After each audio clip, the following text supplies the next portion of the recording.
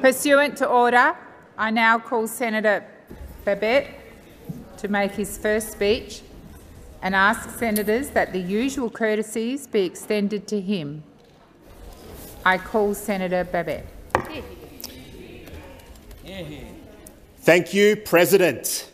I'm proud to say this is my first speech, and it feels damn good. President, I stand here in this great place honoured and humbled to have been given an opportunity by the people of Victoria to represent them and to be their voice here in our nation's capital. I'm most grateful, very grateful, and I will serve with further passion and an unwavering commitment to them and our great nation. I'm proud of our country. I'm proud of our flag. I'm proud of our traditions. And most importantly, President, I am proud to be Australian. Victoria, thank you. Now, I stand here as someone who has not been groomed in the political machine. I was not a staffer. I was not a long-term member of a major political party. What I am, President, what I am is a regular Australian who decided it was time to put my hand up and have a go. A regular Australian who felt like I needed to do something to have my voice heard. I'm a staunch patriot. I love our country. I love our freedoms. I love that in Australia you can be anything that you want to be. There is nothing and no one stopping you from achieving your hopes, your aspirations and your dreams. If you only put in the work, if you only roll up your sleeves, if you only come in early and you leave late. We live in a country where effort leads to opportunity, it leads to reward, and it leads to success. President, I want to give thanks to the brave young Australians who have sacrificed so much, many of whom have made the ultimate sacrifice in the conflicts around the world, both recent and past, so that we can all stand here today in a safe, prosperous, sovereign, independent and plentiful country where we want for nothing. Now, when our diggers went overseas to defend our country, to defend our way of life, to defend the values that we hold dear, they did so as Australians, not as the left, not as the right, just Aussies. To our diggers, I salute you, now and forever. You are better men and women than what we could ever hope to be here in this place. My family and I arrived in Australia in 1990. I was only 7 years of age. I was born on a small island of Rodrigues, which is part of the Mascarene Islands. It is to the east of Mauritius, which is itself to the east of Madagascar. It's a beautiful island. It's approximately 108 square kilometres in size. Now, to put that into perspective, Greater Melbourne, well, that's about 10,000 square kilometres in size, and Greater Sydney, about 12,400 square kilometres in size. So why did my parents decide to come here to Australia? Why here? Why not somewhere else? Well, they decided that with 2 young children, they needed to do something to give their boys the opportunities which they knew that Australia could provide. The opportunity to grow up, have a decent life, and most importantly, to pursue their dreams and their goals, no matter what those might end up to be in the future. When we arrived here in Australia, my parents said nothing, not a thing. Like many others who have come before, my parents worked hard for everything they had. Now, this is a story which is not dissimilar to the many other migrants from all over the world who now proudly call Australia home. Proudly call Australia home. Now, back in Rodrigues, my father, he worked in a hospital, and my mother in a government office in administration on the island. They had great jobs. When they came here, they started from scratch. They rebuilt a life in a new country with 2 young kids. That is not an easy task in a world before smartphones and the internet, I can assure you. Imagine turning your phone off and never turning it back on again. Now, although I was only 7 years of age, I remember that time clearly. Clearly. When we arrived, I spoke no English. I only spoke French. As you can imagine, starting primary school was nerve-wracking. Much more nerve-wracking than even his first time speaking in this great house. Much more nerve-wracking. Now, unable to communicate and being the new foreign kid wasn't easy. It was a struggle, to be sure. But luckily for me, another boy in the class spoke both English and French. And when the teacher would give us instruction to complete our classwork, he'd take me outside into the hallway and he'd translate from English to French. I'd then complete my work in French. A difficult time for both me and my teacher, who had to grade my work in a language she didn't even speak. She didn't even speak the language. Now, luckily, I quickly learned to speak and write in English.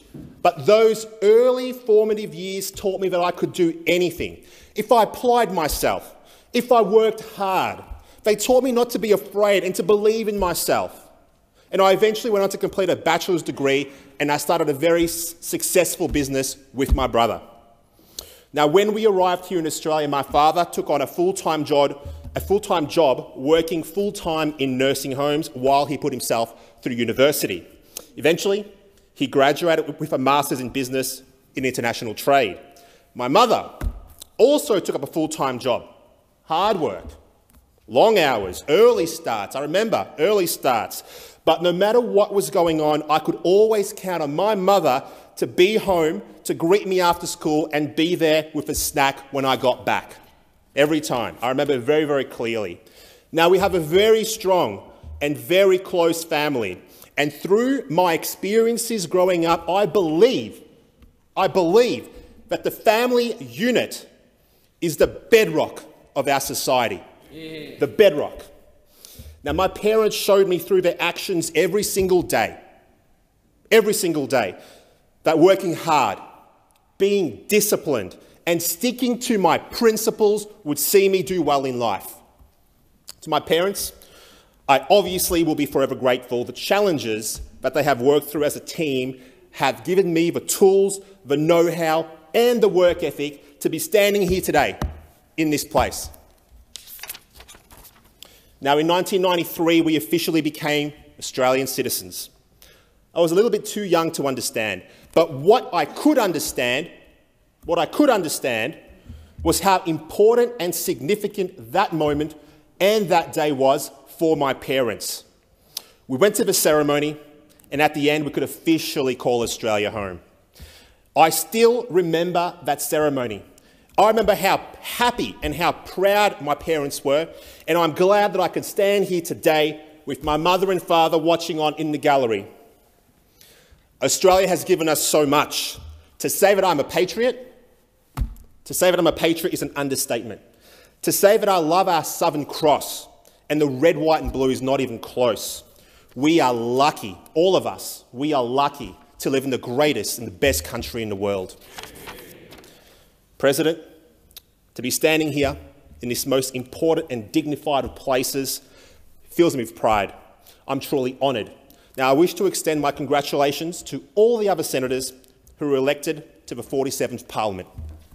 And I wish to say that even though the time may come where we will disagree, that when we do make these important decisions, that we do so for the benefit of Australia and all of her people. That we put aside minor differences for the benefit of nation first. Nation first! That must be at the core of everything that we do here in this place. We should cooperate with all. We should trade with all. But we should avoid entanglements which do not benefit Australia or her people. We live in a world where powers beyond our shores seek ever-increasing levels of control and influence over the direction of our country and our people. We must temper this with a staunch, patriotic attitude, the strength of self-determination and the love of country. We must not allow unelected, undemocratic and unaccountable international groups and organisations to exert undue influence over the future of Australia. Yeah. We must be the masters of our own destiny. More than ever, everyday Australians are struggling due to the decisions handed down by unelected global bureaucrats. We are facing cost of living pressures not seen before in many of our lifetimes, with the cost of food, energy and the rest. increasing at an alarming rate. The average Australian is struggling and will continue to do so until we start to make decisions that put Australia first once again. We must cooperate and trade with all. We must extend a hand of friendship to all. But we also must exit international agreements which would disadvantage Australia and her people. We must go back to the values that made us one of the greatest countries on earth in the first place and re-embrace the entrepreneurial spirit, the free market economy and respect for the individual. Let us re-embrace capitalism, not crony capitalism, where the business class colludes with the political class to stitch up the average Australian. I speak of unfettered capitalism, where companies will compete for the dollar in your pocket and the best amongst them will rise and the worst will fall. Let us discourage monopolies while focusing on supporting business growth and encouraging healthy competition. With healthy competition comes reward for the Australian consumer. For too long, we have allowed our country to march towards collectivism. History has shown us this does not end well.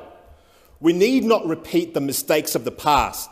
We need to instead look towards our future, where individualism, entrepreneurship, freedom of speech, freedom of association, and the free market are once again placed back in their rightful place as beacons of hope in an increasingly darkening world. We must become a nation which makes things again. Our manufacturing sector has been decimated and sent offshore, once again at the behest of unelected global bureaucrats. Let's take the brakes off our businesses and our entrepreneurs. Let them work, let them produce, let them create wealth. Not wealth for a few, but wealth for all. We will all be better off for it. We need to ensure that we give Australian businesses strong support and an unencumbered legislative pathway so they can grow, compete, and become major players on the world stage. Let's eliminate disadvantageous bureaucratic red tape and green tape and unfair international agreements where the only choice some businesses have to survive is to move offshore. Particular attention needs to be placed on our small and medium businesses. Small businesses are essential to our economy. They are our nation's largest employer and they employ almost half of all Australians in the workforce. We must do everything we can to ensure that they can compete and operate and simplify and restructure the system to make their lives easier, not harder. Now, the Australian government is the main petitioner of bankruptcy and company liquidations. Let's stop driving businesses to the wall. Our small businesses are the backbone of our economy and they are struggling. Let's do all we can to help them survive and prosper. Now, our world and our position within it is becoming increasingly uncertain, make no mistake. And the reality is that foreign authoritarian powers are posturing for supremacy and have adopted ever more expansionist policies. These powers seek to reshape the current world order. We need to recognise this and we need to be ready to act. Let us reinforce our strong and long-standing relationships with our friends and international partners and forge closer ties with our neighbours. Let us continue to build robust relationships with other democratic nations with long-term regional and global stability in mind. The reality of our world means that we must be ready to defend not only ourselves but our friends who share similar values as we do, should they require our help. We must be ready to defend liberty and defend democracy itself and do whatever is required to ensure we are ready to deal with any challenges the future may bring. Now, we should not seek out said challenge, but instead be ready to meet it, should it present itself. Now, a great man once said, "We shall also do our part to build a world of peace, where the weak are safe and the strong are just. But those who threaten the security and the prosperity of our world are not just. And the sooner we recognise this fact and the quicker we act, the better off we will be. We live in an Australia where our strategic and national assets are being sold off to the highest overseas bidder. Billions of dollars worth of our assets have been traded away. Too much of our critical infrastructure is effectively under foreign control. This is not the Australia that we should want to leave for the next generation, where people who are not citizens, who have not sworn allegiance to our nation or to the Australian people, go on to own assets of strategic significance, such as power companies, ports, and prime agricultural land. This trend must be reversed. Critical infrastructure must never be in foreign hands. It must always be in the people's hands. Many critical infrastructure assets, like power companies, are monopolies. They are not subject to traditional market forces a business would traditionally face. As such, placing these assets into private hands, into foreign hands, all but guarantees manipulation to the disadvantage of the average Australian. Now, a long-standing policy of the United Australia Party is to bring Australian super back home to grow Australia. Currently, a minuscule amount of Australian super is invested here in Australian infrastructure. Australia is the fourth largest holder of pension fund assets in the world. Australian super funds have around $3.5 trillion and are one of the largest sources of capital. But much of it is invested overseas and does not provide economic growth and employment for our citizens right here at home. Now, this super can be deployed to benefit our country and our people. We do not need to sell off our infrastructure assets to the highest bidder, and we do not need to rely on foreign capital for our infrastructure requirements. We are at war. Make no mistake. But this war is a war which does not conscript men, planes, tanks and weapons to its cause. This war is an economic and financial war, and we are losing. The outcome of this war will be the same. We will be subservient to foreign powers, to foreign interests in our own lands. We cannot and must not allow this to continue. We are witnessing the steady decline of our traditional institutions, such as family, marriage, religion, the sanctity of life, patriotism, borders and education, to name a few. This is not an accident, but rather by design. Radical Marxist ideology has been marching through our institutions for some time. Terms like white privilege and gender fluidity have now become commonplace. Marxists see the world as being inherently unequal. They seek to address this apparent inequality by tearing down the very fabric of our civilization so that it may be rebuilt in their Fawkes utopian vision, a vision which would seek to destroy the very systems that have made us one of the greatest countries in the world and turn us into a shadow of our former selves.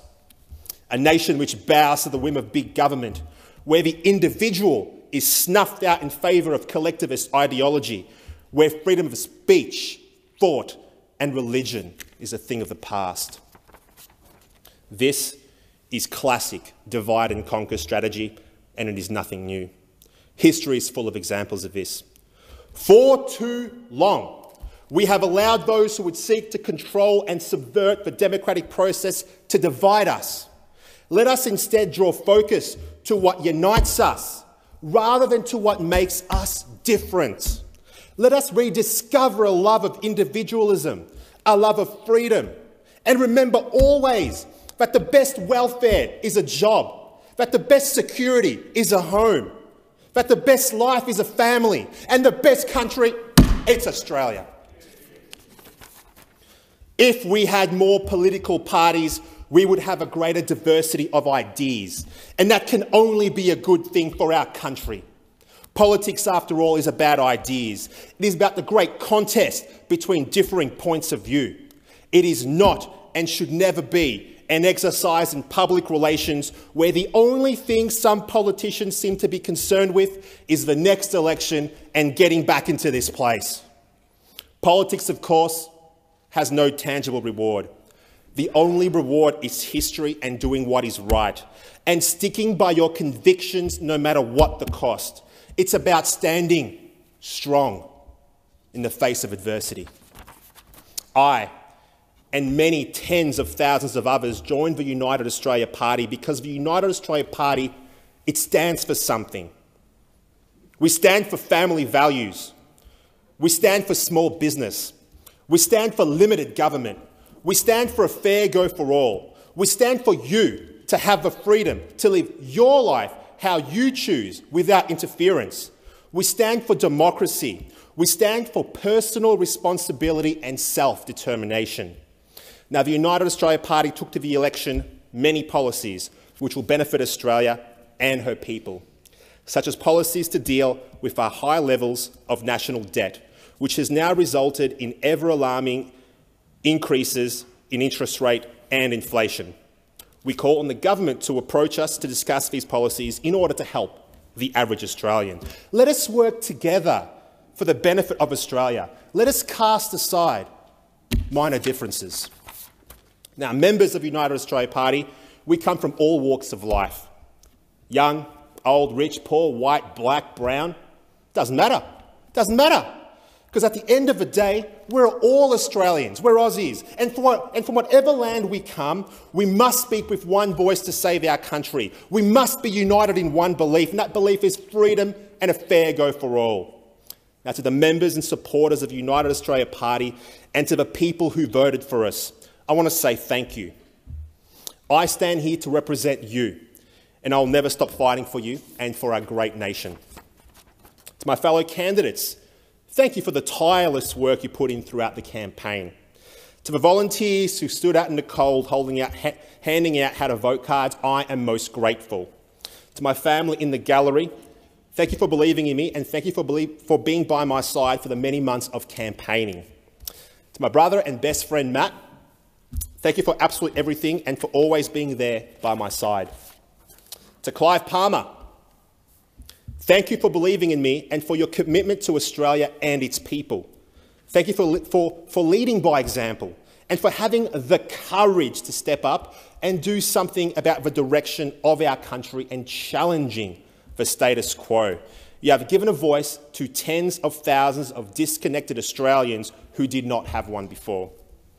To Craig Kelly, your advice both now and into the future will be invaluable, and I thank you for your dedication and the passion that you have shown towards advancing Australia, both during your time as a Member of Parliament and now in your new position as the National Director of the United Australia Party.